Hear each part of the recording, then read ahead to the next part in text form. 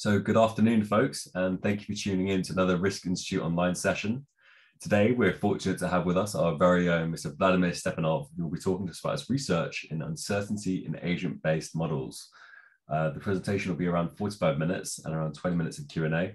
So please, could you make sure that your microphones are muted? And if you'd like to leave any questions in the chat or raise your hand at the end of the talk, I'll select questions. And before we begin, I'd just like to make a few announcements. So our next talk after today's is with Dr. Divya M. Perswad from NASA, and she'll be talking to us about 3D imagery to support planetary exploration on the 25th of May, which will be exciting.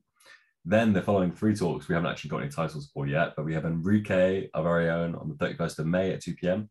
We have Dr. Dalal Al-Raja from Imperial College on the 6th of June. And then we also have our alumni, Dr. Sylvia Tolo, on the 14th of June at 2 p.m.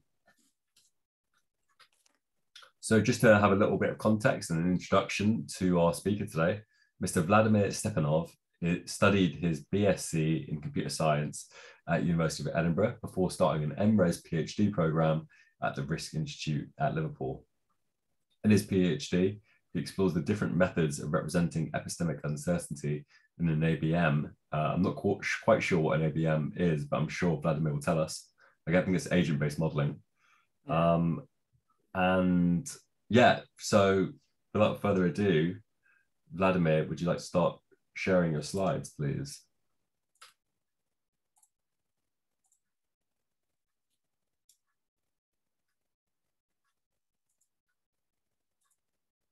Yeah.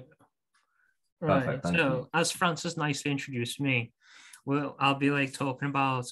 I'll start off with the basic uncertainty in agent-based models before I'll start talking about the epistemic uncertainty in agent-based models. And yes, Francis was right. It's ABM is short for agent-based models. So we'll start off with the types of uncertainty. And we all know there's two types, aleatory and epistemic uncertainty. So aleatory originates from the Latin word alea, which means die, is like the plural of dice. And it's also known sometimes as statistical uncertainty and can best be described as natural variation between each experiment. So an example that I provide is if you have a first six-sided dice and we throw it, we do not know which of the faces will show, but on average, we can say each face will show roughly a sixth of the time. Moving on to epistemic, it originates from the Greek word for knowledge. And this focuses more on the unknown factor.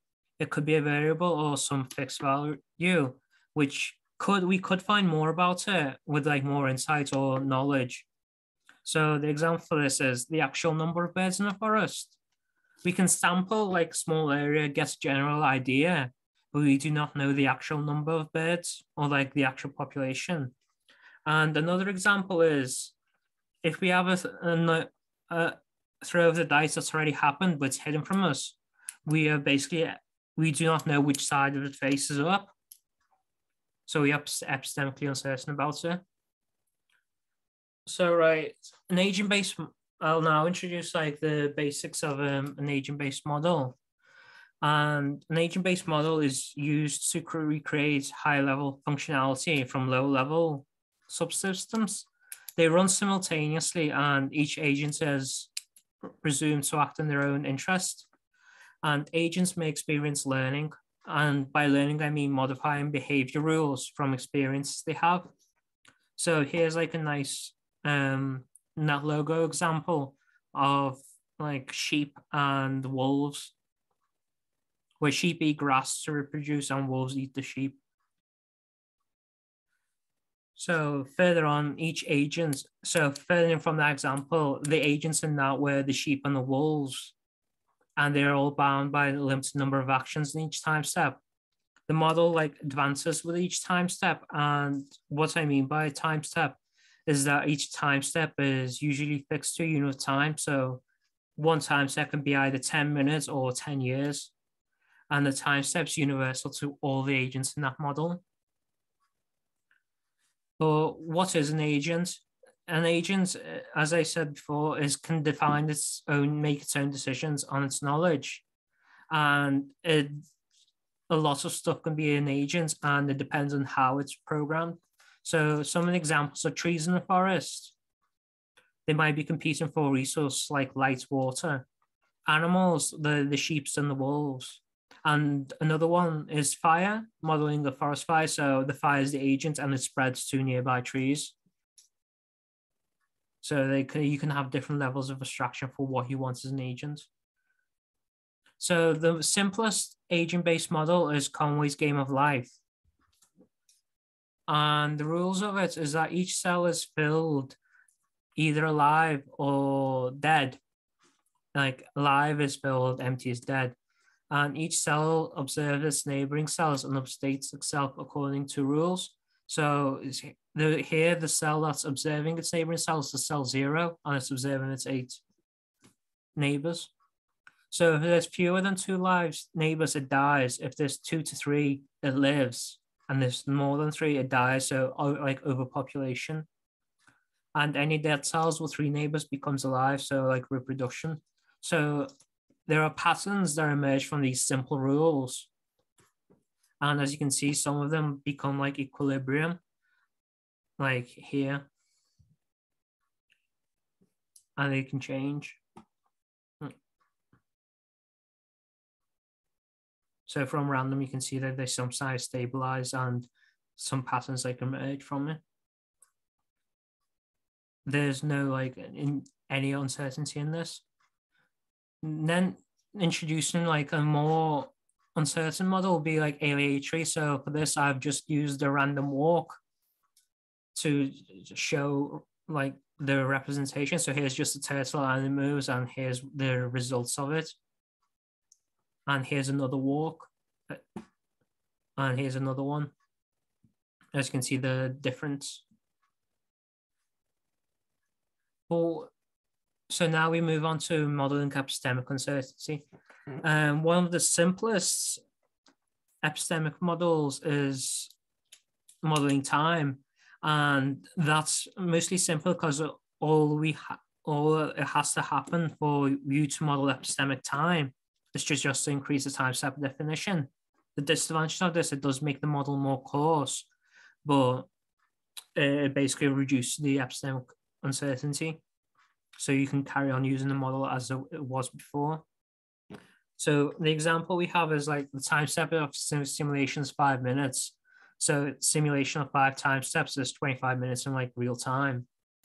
If something takes from 5 to 10 minutes, so we're epistemically uncertain about the time it takes to produce something or do an action, we just increase the time step to represent 10 minutes. So we encapsulate it into that so that it's only one action can take place again.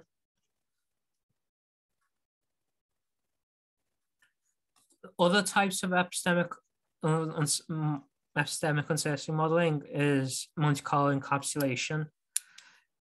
And here the Monte Carlo basically allows you take the unknown variables, the epistemically unknown variables, and put them outside the ABM.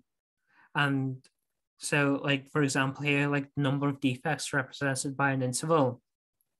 So it basically approximates with a uniform for Monte Carlo.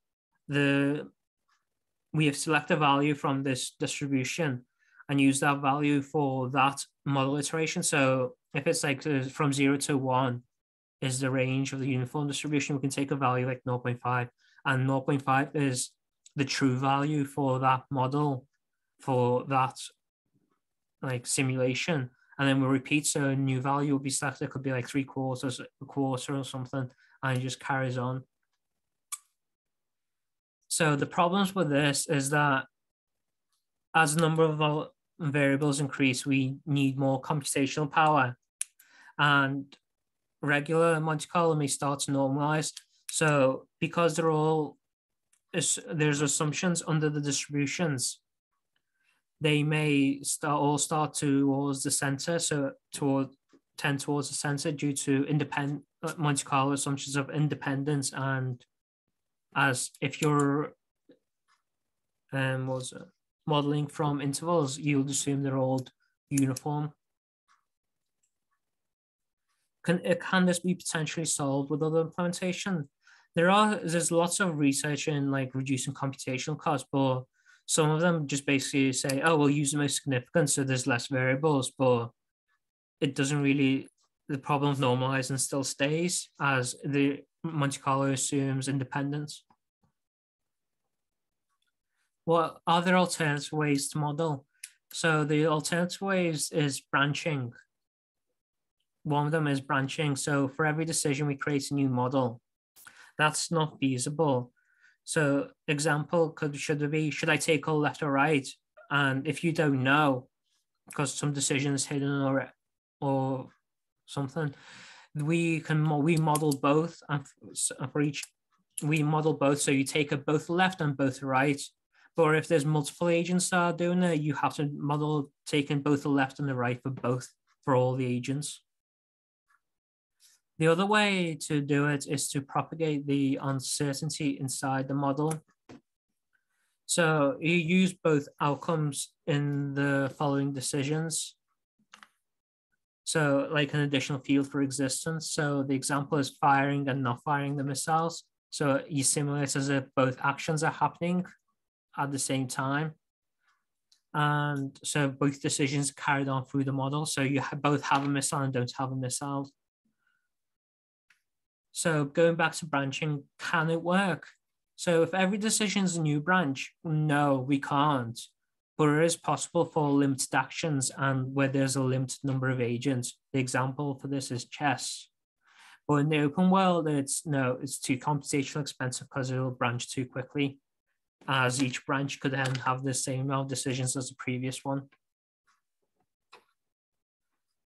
But if we can try and do prune branching, which we basically decide this is a branch where if this condition is reached, it just goes into that branch. So you have less branches, so you can control the branching.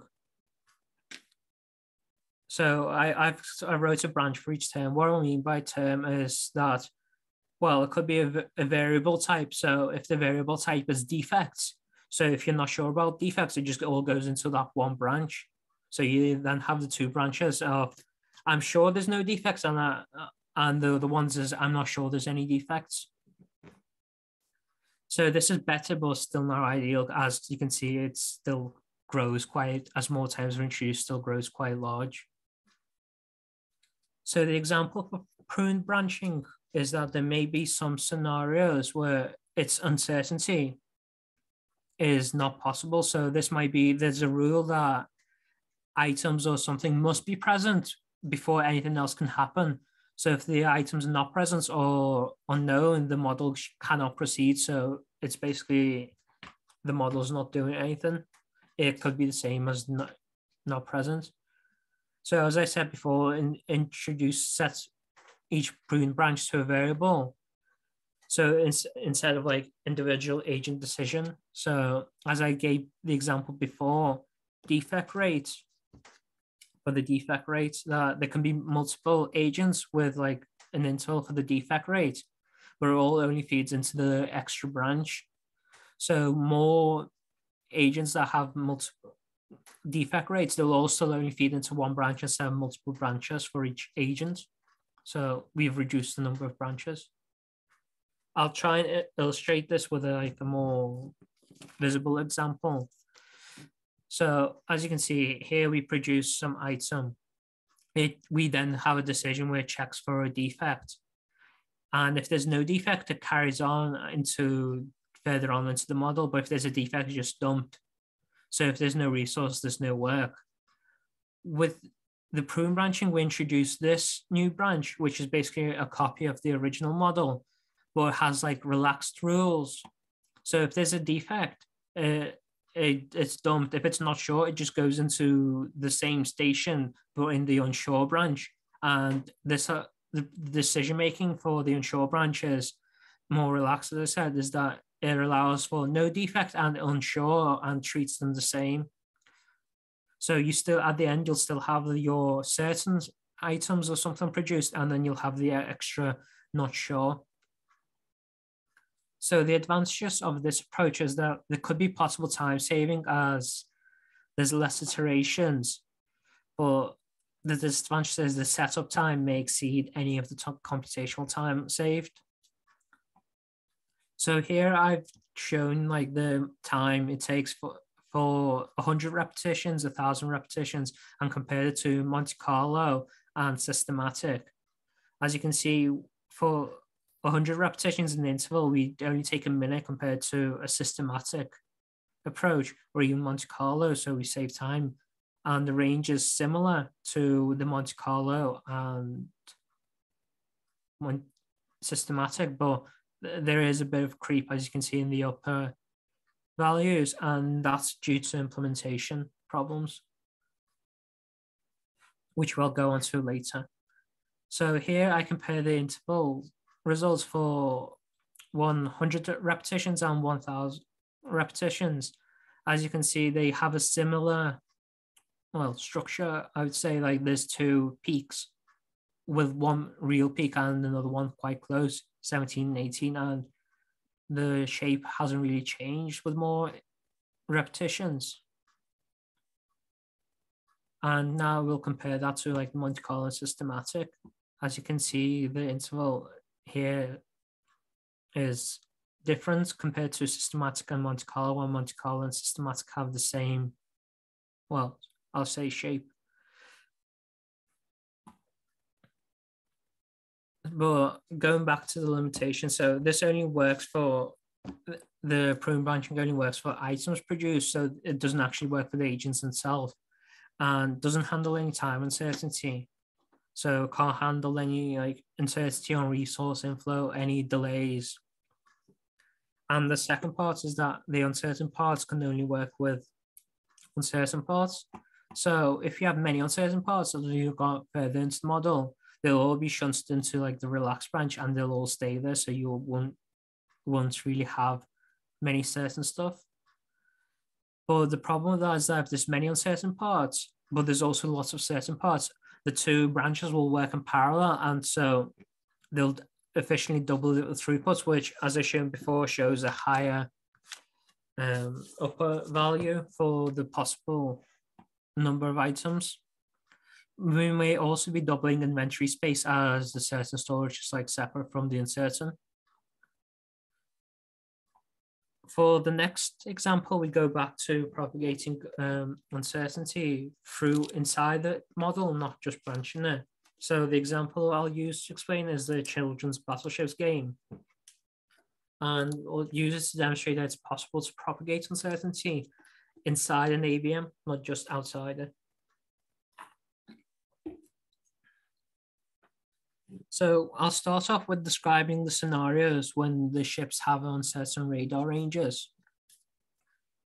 So I'll introduce like the modeling like background behind us. So each ship has a certain range, which I've indicated as a solid black line, and an uncertain radar range, which is indicated with a dashed line. Ships are located inside the range, and radar conditions create uncertainty for both ship and external observers. And analyst is one of the external observers. So now we go on to like the views of the model. So if ship A thinks it sees ship B, because it's the ship B is located in its uncertain radar range, it can fire the missiles and it cannot fire the missiles at the same time. So ship's A missile counts will update to both firing the missiles and not firing them, which can be represented as an interval. And since the missiles are fired in an uncertain range, the missiles themselves must be uncertain for the interval implementation to correctly work. From the viewpoint of ship B, if ship A exists and has fired missiles, it can be hit by missiles or the missiles may miss. So the hit count from ship B will be reflected with like previous number of hits and new missiles have been hit, or it's unchanged if the ship, all the missiles have missed. If ship A doesn't exist though, ship B cannot be hit by any missiles because ship A doesn't exist, so ship B is that. So this means that the ship hit count is unchanged. And since it's unchanged, we still get the same intervals as if ship A did exist. Ship B's existence depends on certain hits. And since the missile is fired is uncertain, it cannot be sunk.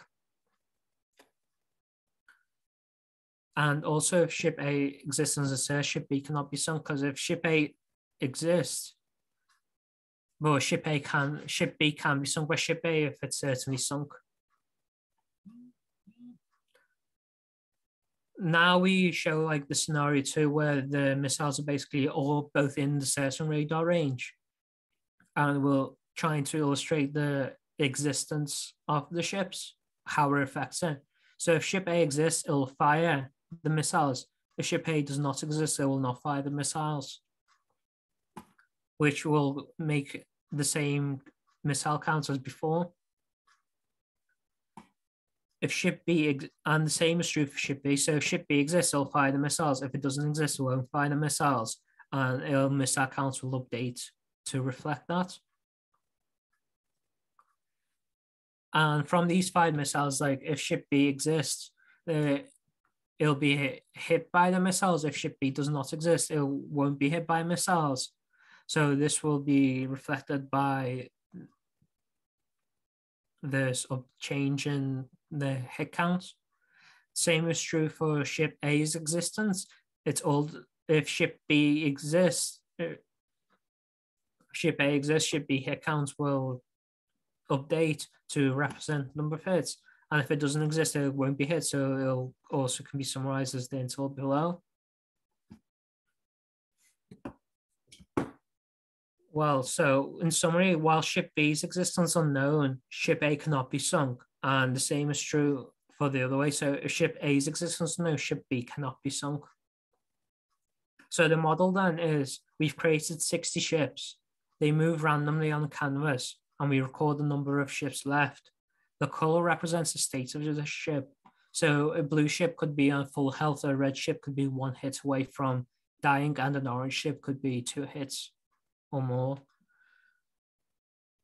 And for Monte Carlo, the radar range, since we're comparing the interval implementation to like the existing Monte Carlo thing, the radar range is generated from uniform distribution with the minimum as a certain radar range and the maximum as large as possible.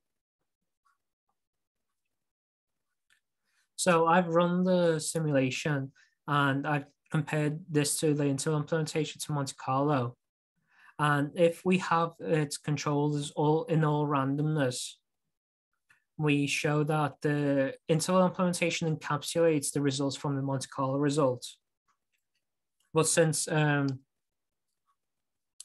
we use random generators, they may like offset everything to show that this interval implementation isn't due to the random generators themselves. I ran the same thing with a preset path so the ships don't deviate. If they're sunk, they still had the predetermined sunk path. But if they're not sunk, they'll carry on. And I've removed all the other random generators. And as you can see, the ships still encapsulate the Monte Carlo results. And then I tested it with introducing random uncertainty. So like here it was like all paths were random. Here it's just the paths are all random, but all missiles are fired that are hit. As you can see, they have the same. But here the same preset path, but missiles are binomial hit. As you can see, they've increased the number of ships that can survive. It still shows that the interval ships like encompasses the Monte Carlo. But one of the questions that arises, are they the same ship surviving or not? So since each ship had an ID, we collated the ones that survived. And as you can, I've highlighted the ones in red, the ones that are shared. As you can see, apart from 2 ship IDs, the interval shares all its IDs with Monte Carlo. And even then, even with more Monte Carlo runs, they may be included. So to summarize the battleships example, we've shown there is possible to propagate epistemic uncertainty in an ABM. But it does require more thought to do it inside the ABM instead of with Monte Carlo. Monte Carlo can be described as more of a plug and play. But we've also demonstrated that even though the results differ, it's hard to say which ones are correct, as it's a similar trend, similar range. But overall, the conclusion is shown that it is possible. There's no universal solution, but Monte Carlo can be argued as a universal solution. And the results difference from Monte Carlo can be, as the interval implementation can be more inclusive, they have more of the extreme values than the Monte Carlo. And it's their own problems. So for example, supply chain, we double throughput. So if we just have each implementation, there's no good way of doing it. So in summary, like Monte Carlo is poor at finding extreme outcomes compared to other methods that can do it. So I included the KFC as an example of maybe we should be thinking about how to include epistemic uncertainty in other things. So I'll try and go through this quite quickly. So KFC decided to change its delivery partner. And on the first day of its contract, the DHL failed to deliver. One of its reasons is that DHL has one warehouse while Bidvest had 6. And the car crash happened on between junction 2 and 3 on the M6, followed by collision at junction 1. And all these junctions are in the vicinity of DHL's warehouse. So that meant the lorries were stuck as soon as they got underway. And then the chicken shortages happened. But the three junctions being all closed is quite a rare occurrence. So it's one of the extremes. And if they didn't think about it, it illustrates that we need to really think about the extremes more than the averages. So KFC handled this as marketing teams being praised for handling the crisis, especially its humor in tweets and advertisements. So this is just one example of one of them. And they changed the KFC round to that when they had the chicken shortage. And how they solved it is they had introduced a new contract and basically spread its supplies around to reduce strain on the DHL warehouse. So are there any questions?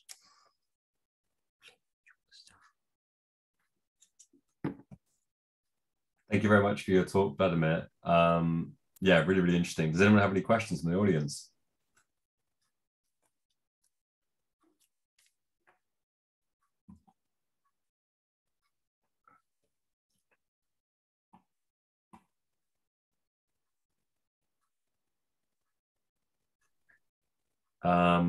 Yeah, so you touched on the KFC crisis briefly, but I'm just wondering how much of a difference, if they were using your modeling techniques, would that crisis have been completely mitigated, or? Since I'm mostly highlighting that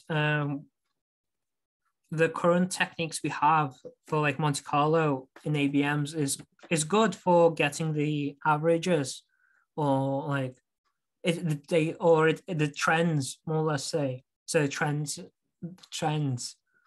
What I'm trying to say is that, well, it's kind of unlikely that all those 3 junctions would be slowed down at the same time. I'm saying that if they considered the extremes more, it may have all been mitigated at the start. Right. All right. Thank you very much. Do you have any other questions? Could you quantify that? I mean, I know that that's the question you were worrying about being asked, and therefore didn't want to even mention the KFC. But in fact, it's a really great question, because the real one is, I'm not the only one. So there's some like professors, can't remember which university, which they said that there's there's basically no mitigation strategies or anything at all. Well, that can't be true. They could have No, there actually was basically saying they didn't think of what would happen if something happened. You mean that? Yeah, which is why they were scrambling, and it basically says the marketing team was praised for their handling, and why there was so much like advertising and stuff like that. Right. Because they knew the problem and they couldn't solve it quick enough, so like they didn't have any mitigation strategy. But the question for you is, how much mitigation could you have expected using a strategy that would recognize epistemic uncertainty in the planning? So that there wasn't any is just reason to argue that there should be, but you need more than that. You need also to find out whether it would have made a big enough difference to pay for itself. I think it's kind of like one of those is, how do you call it? You really don't plan for the extremes, but you're aware they can happen. So it's like one of the extremes is both tires on your car blow out. You know it can happen, but you can't really plan for it that much. But you should be aware of it.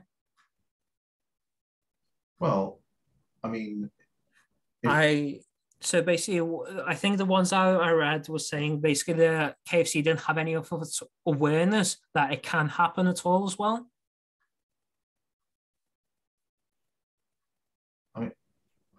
So you don't really like, I don't know, in life, you know that some stuff can happen that are unexpected. You don't plan for them, but you have a basic idea of what you'll do if something was to happen that way. So should KFC have done something different? Well, since I only included this as a shorthand, they, as you see, they engaged, like, they hired new warehouse and stuff like that, and went back to Bidvest. My thoughts would be to have a changeover period instead of, yeah, we need to go from like this partner to that partner. So if they had a changeover period, they might have just basically had no disruption to the service. And if they had done some analysis in advance, would they have recognized that option as a better one? It's kind of hard to say because there's what I'm saying is basically paraphrasing all the sources I haven't got on these slides. Yeah. And they basically said, well, KFC just made a massive thing of, we're switching. There's the date, here it is. That's it. They didn't. So the main problem it shouldn't be is because DHL has its warehouse located in, I think it was called like the Golden Rectangle or something, where everything from that area can go to any place in the UK under 24 hours. So it means that everything is reachable. But what they didn't account for is, what if like the roads right by the warehouse are all clogged, so there's delays because of that.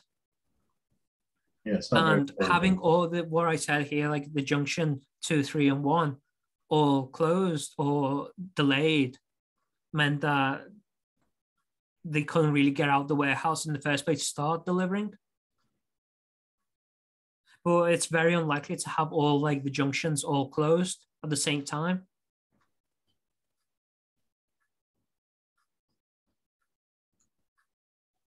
So I have a follow-up question, if you don't mind. Yeah.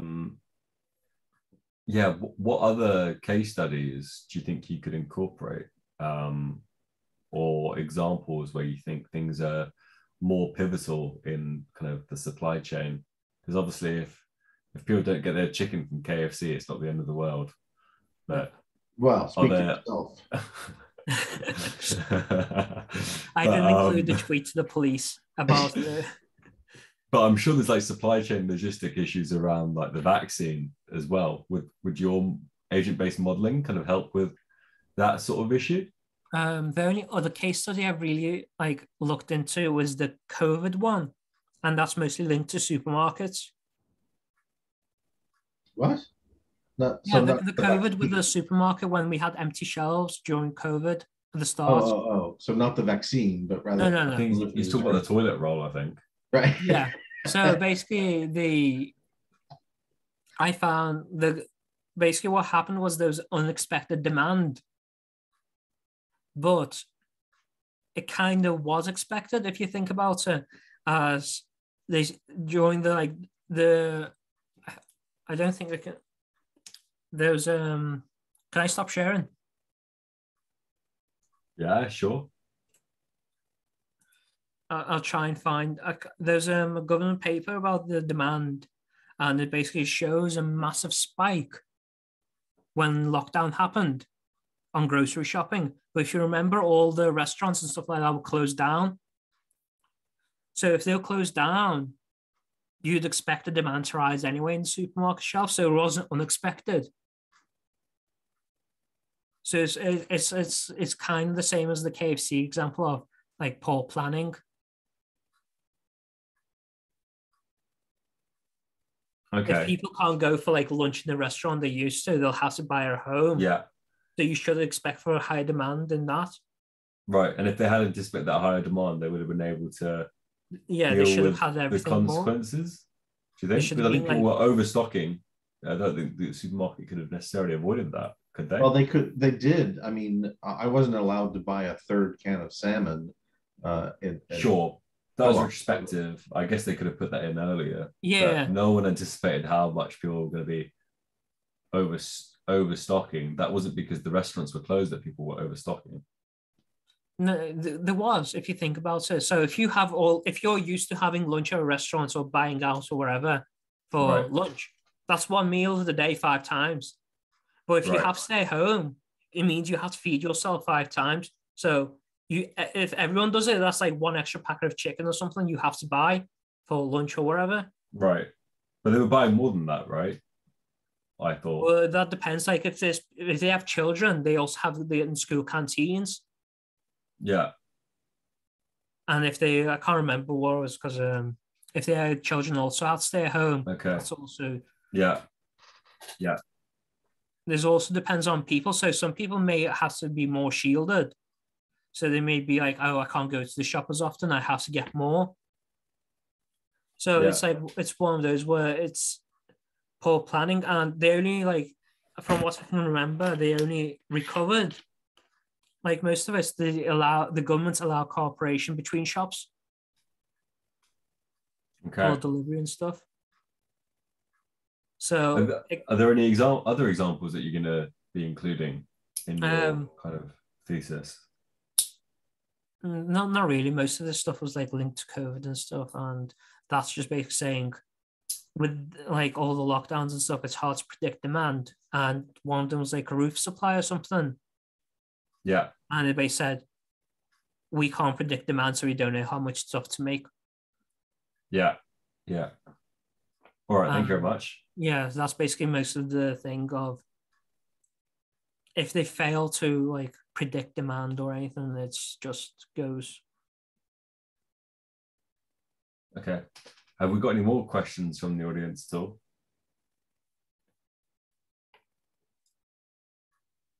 And if not, let's thank our speaker again. Thank you very much, Vladimir. Yeah, looking forward to uploading this onto our YouTube channel. Is there anywhere that people can find out more about your research and follow your work? No, I'm not present on any. But he does have Okay. meetings at the KFC. So.